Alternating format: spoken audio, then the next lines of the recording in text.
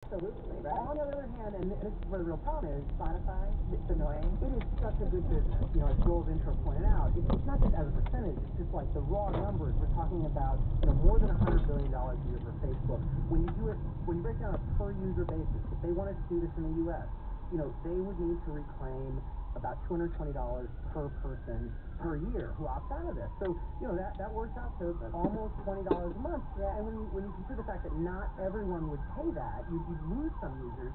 The real price would probably have to be actually a bit higher. So it's a problem a lot of big established businesses have had when they try to like look at different models. It's not all that different from the cord cutting conversation with cable television. So if this works, how lucrative could it be? Like what's the math have to kind of work out? Probably not get everybody to do it. Small percentage of people who opt into it, but like you could have a pretty loyal people here who are willing to.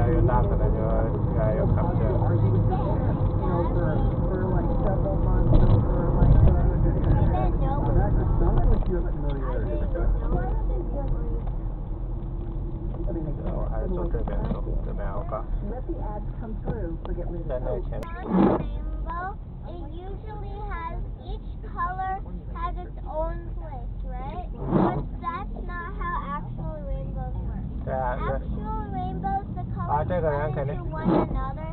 So when you're drawing it, each color has its own.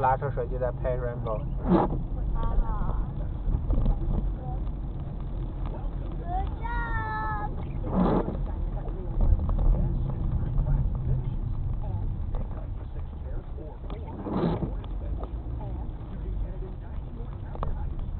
哦，那边也看得很清楚啊。那边，左边。来。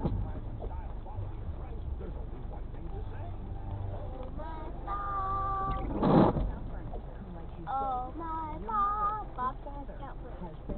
It sounds so funny, right?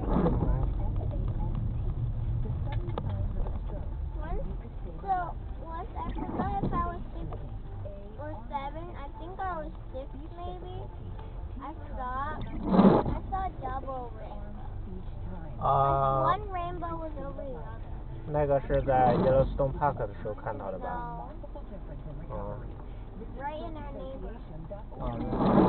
我们在 Yellowstone Park 好像也看到了 double rainbow. Right before a storm. I mean right after. I think there was a light storm.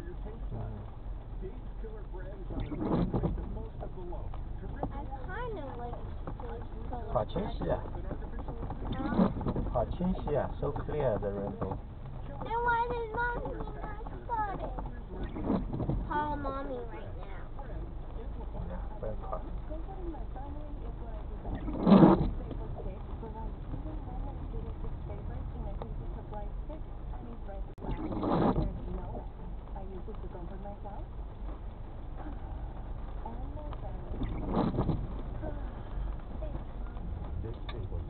Soothing comfort for the whole family.